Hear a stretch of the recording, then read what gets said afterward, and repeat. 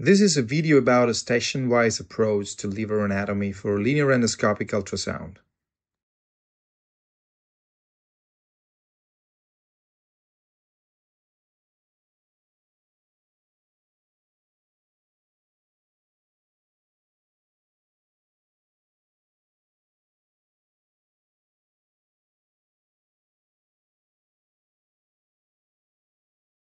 Endoscopic ultrasound has been increasingly used for the evaluation and management of liver disorders over the last 2 decades, so a detailed understanding of liver anatomy is crucial.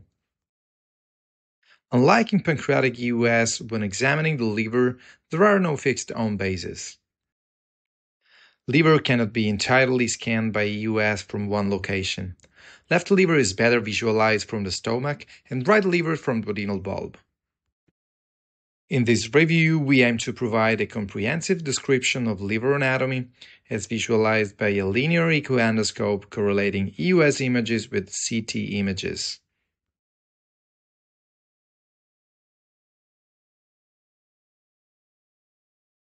Liver is divided into two hemilivers, right and left, by an imaginary line named Cantus line that contains middle hepatic vein and passes through IVC posteriorly and gallbladder fossa anteriorly.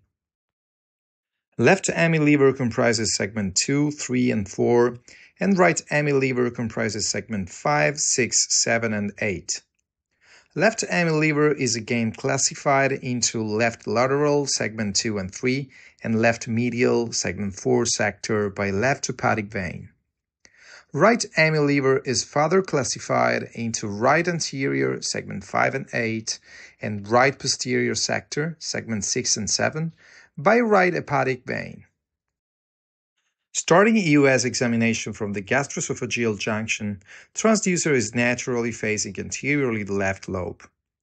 Segment 2, closer to the transducer, is separated from segment 3 by a branch of the left hepatic vein. It is confirmed by the triphasic Doppler wave of the left hepatic vein and monophasic Doppler wave of the segmental portal branch of segment 2, named P2. Slightly pushing the scope down with a gentle clockwise rotation, P2 and P3 can be seen converging into the umbilical portion of the left portal vein.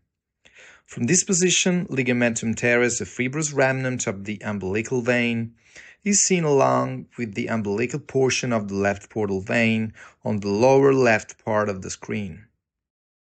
Segment 3 is seen close to the transducer above umbilical portion of the left portal vein, and segment 4B is seen below. Keeping the umbilical portion of the left portal vein in view and pulling the scope with a slight clockwise direction, ligamentum venosum can be seen as a thin hyperechoic fibrous band connecting the umbilical portion of the left portal vein and IVC. With a tiny adjustment of the scope, middle hepatic vein can be seen below as a tubular anechoic structure maintaining its diameter. From this position, ligamentum venosum divides segment 1, closer to the transducer, from segment 4A, that is divided from segment 8 in the lower right part of the screen by the middle hepatic vein. Segment 4B can be seen below the umbilical portion of the left portal vein in the lower left part of the screen by following the middle hepatic vein, pushing further the scope into the stomach. On minimal withdrawal and clockwise rotation, right hepatic vein can be seen along with the IVC that separates segment 1, closer to the transducer, from segment 8 that is divided from segment 7 by the right hepatic vein. From the umbilical portion of the left portal vein can be visualized with a clockwise rotation and followed up to the hilum of the liver, along with the main portal vein and right portal vein that is running down in the lower part of the screen away from the transducer. From this position, segment 4 is visualized closer to the transducer, and segment 5 is visualized in the lower part of the screen below the main portal vein and right portal vein. Right hepatic artery can be seen running close to the right portal vein as confirmed by Doppler arterial flow. Slightly pushing the scope down, keeping the main portal vein into view, liver hilum can be imaged with the common hepatic artery closer to the transducer and the common bile duct in the lower part of the screen below the main portal vein. If we push the scope further, gallbladder can be imaged together with the adjacent segment 5 below.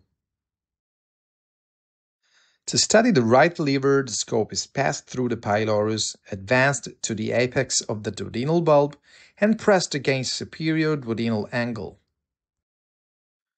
From this position, the portal confluence can be seen with the pancreas head on the upper right side of the screen.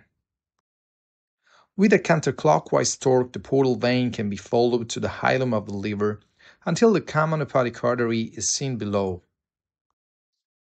Applying a further counterclockwise rotation, common hepatic artery can be seen crossing the portal vein and branching into the gastroduodenal artery on the right side of the screen and proper hepatic artery on the left side of the screen.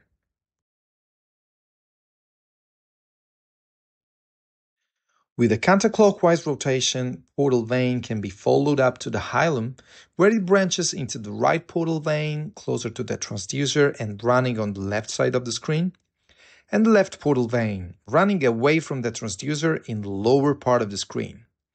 From this position, segment 4 is seen in front of main portal vein division.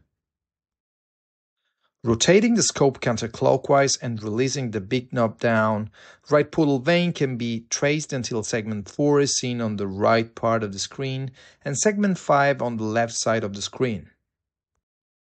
With the big knob released, applying a slightly further counterclockwise rotation and keeping the tip of the scope in contact with the duodenal wall, right portal vein can be traced until it branches into the right anterior and right posterior branches. Right anterior portal vein serves segment 5, closer to the transducer, and segment 8 in the lower left part of the screen. Right posterior portal vein serves segment 6, closer to the transducer, and segment 7 in the lower right part of the screen. Right anterior portal vein can be further traced to its division into the branch to segment 5, close to the transducer, and segment 8 in the lower part of the screen. From this position, with the clockwise rotation and progressive up movements of the big knob, right portal branches can be followed back to the right portal vein and to the main portal confluence at the hilum of the liver. With a counterclockwise rotation, the transducer is facing posteriorly, and the IVC can be imaged with the right renal artery below, branching from the aorta as confirmed by Doppler flow. Right renal artery can be followed to the right kidney, our landmark to image segment 6, that can be seen above it on the left upper part of the screen.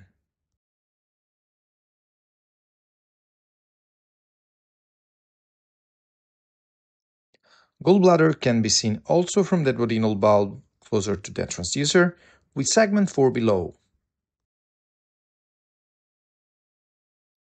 In conclusion, we can say that the expanding scope of endopathology has highlighted the increasing importance of EUS in liver assessment and intervention. As a consequence, understanding liver anatomy using the linear echoendoscope can significantly enhance EUS-guided interventions. A station-wise approach to liver anatomy on linear EUS can facilitate identification of segments and improve correlation with corresponding cross-sectional images.